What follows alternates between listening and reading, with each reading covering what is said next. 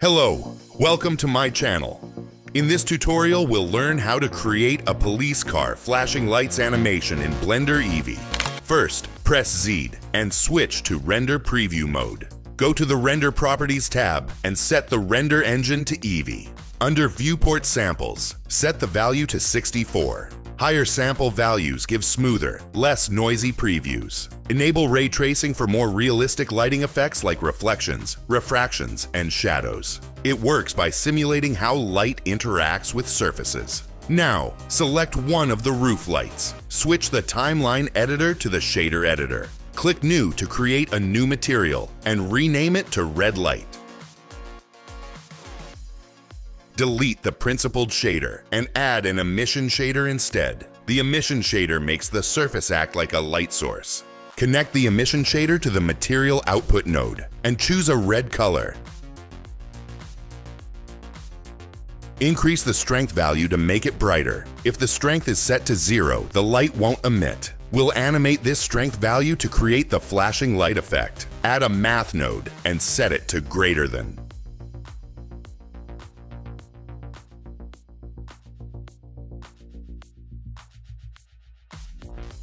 If the value is greater than the threshold, it will emit light. If it is lower than the threshold, it won't emit light. So we can control when the light turns on and off. Now, we will control the value with a noise texture. Add a noise texture and plug the factor output to the value input of the math node.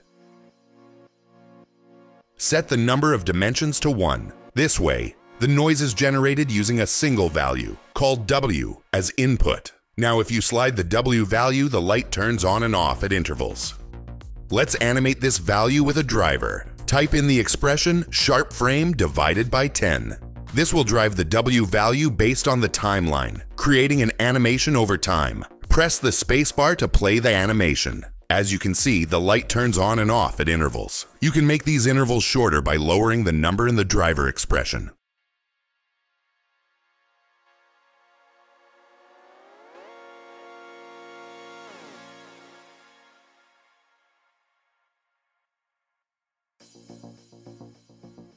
We can also control the light's brightness by adding another math node.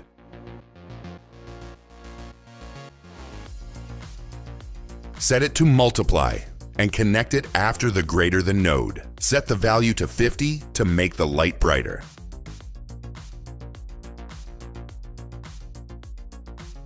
Now, select the roof lights and assign the same material by choosing it from the material list.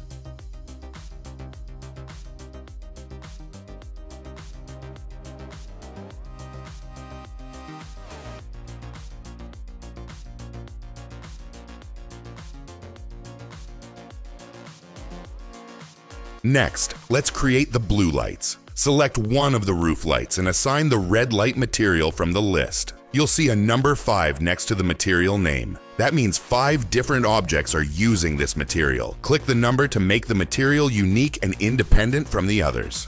Now, change the emission color from red to blue. Rename the material to blue lights and assign it to the remaining blue roof lights.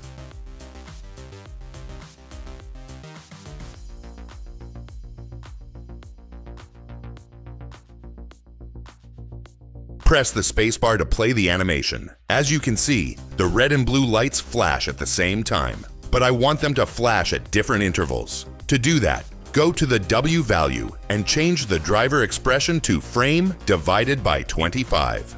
Play the animation again. That's it. Alright, it's time to add a glow effect. Switch the timeline editor to the compositor and enable the Use Nodes option. Add a glare node.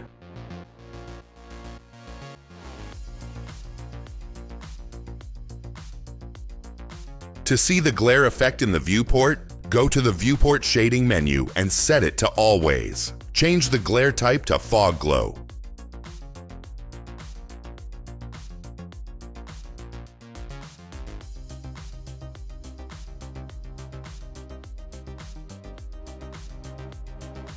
You can increase the strength value to make the glow brighter.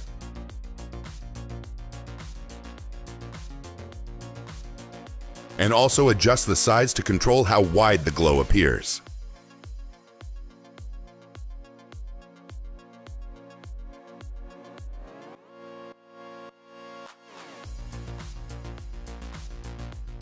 Finally, go to the World Properties tab and lower the World Light Strength value. This will make the flashing light stand out more clearly in the viewport.